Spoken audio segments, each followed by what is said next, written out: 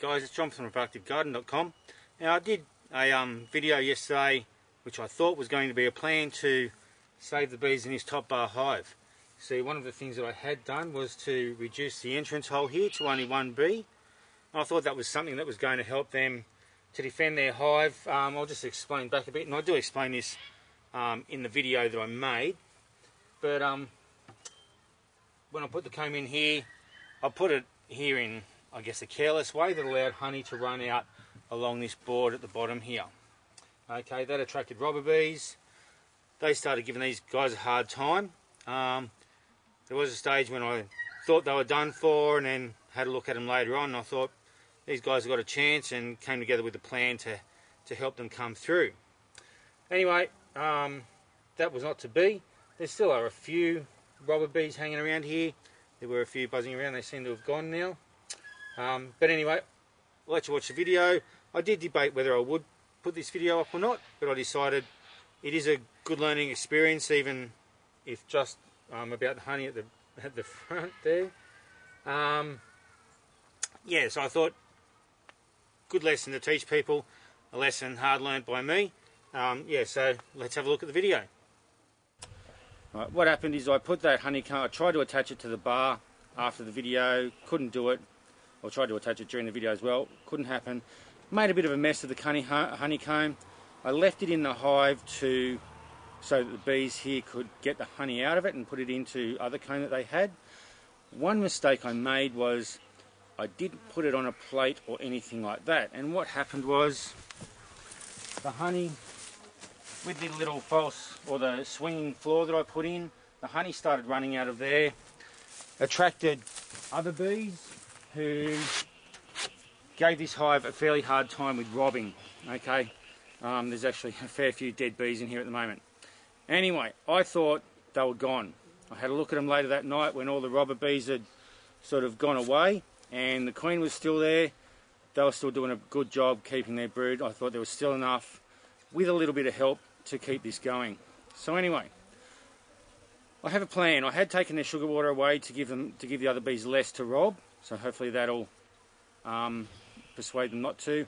I've also reduced the entrance of the hive by putting a bit of putting a business card over the entrance hole to reduce it to the size of one bee. So really only one bee can get in and out of any time. Makes it a bit hard for these guys getting in and out, but they'll deal with it. It makes it easier for them to guard the entrance so they can look after the supplies they've already got.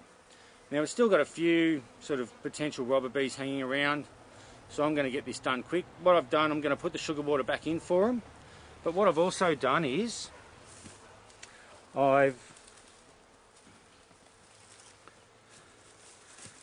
taken some of my top bars. This is my top bar with the normal dowel along the underside that they would normally attach to, and I've put a groove up the middle. Maybe not very neat, but a groove all the same, and put a bit of foundation wax in there with some beeswax to hold it in. So that'll be in the beehive like that, and that'll give them a start to be able to build new honeycomb on, which I hope will help them have somewhere to store honey, and have somewhere for the queen to be able to lay brood. So we'll get this lid off, get this done, and then we're going to leave these guys for quite a few days, probably till it's Saturday now, probably leave them till like Thursday, Friday next week to do their thing. Because every time you pull a hive apart, every time you pull the bars apart, you do put them behind a little bit. They stop production. They've got to reattach things. They want to properlise things back together and all that sort of stuff. So you do put them back a little bit. I'm going to leave them, and I've got a friend putting together a package of bees, and we're going to unite that package with this hive, which will give them a bigger population and give them a fighting chance to get through winter. Okay, so let's get this done nice and quick. Probably won't talk a lot through this, I'll just get it done. But we'll get this done.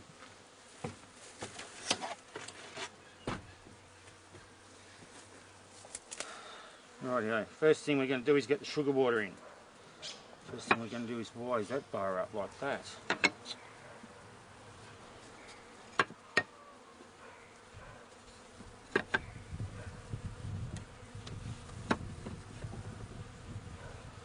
Right, things might have changed a little bit with that bar being up like that. That's given other bees a good chance to be able to get in, I'm afraid.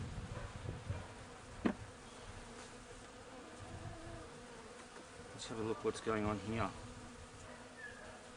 You're kidding me.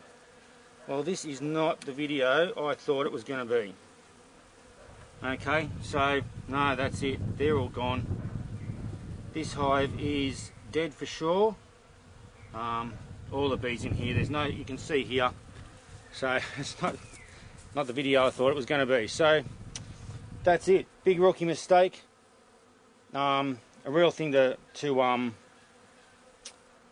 learn from this is if you have honeycomb in your hive that for one reason or another has broken, if you're going to leave it in the hive, put it in something, a plate or something that is going to stop it running outside the hive. So anyway, that's the way that goes. So no, this is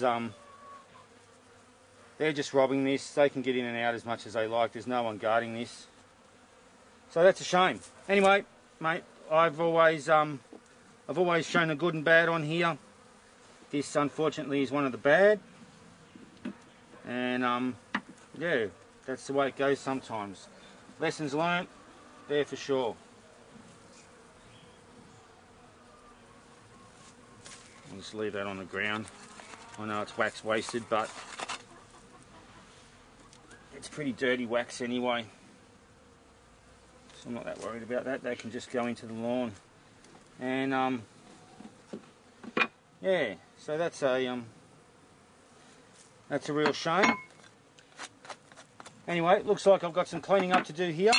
So I'll get on to cleaning this up a bit, get all the dead bees out.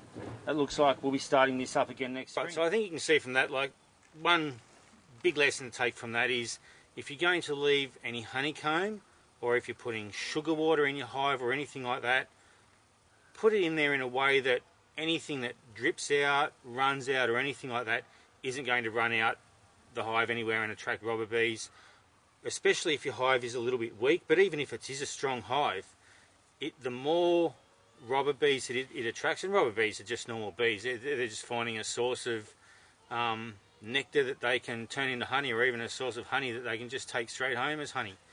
If they find an easy source, they're gonna go for it, and they're going to collect it. That's their job. That's what they do. So yeah, if you can prevent that in the first place, what I should have done when I placed the honeycomb in there, as I talked about, was I should have put it on a plate, and that way the honey would collect in the plate, wouldn't run out the front of the hive. So just that simple thing would have helped a lot.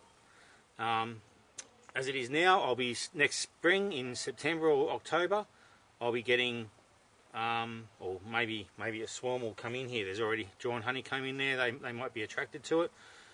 Failing that, I will be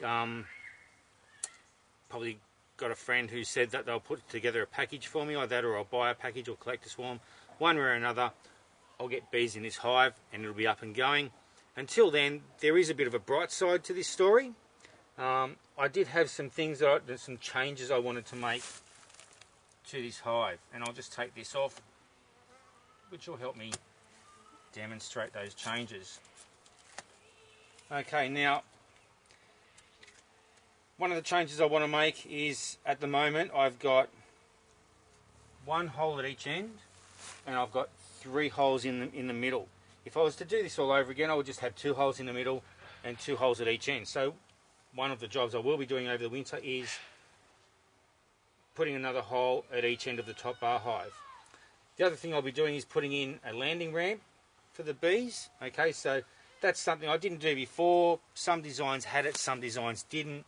I thought, oh, the bees can fly. What do they need a landing ramp for? Well, it does make it a lot easier for them to get back.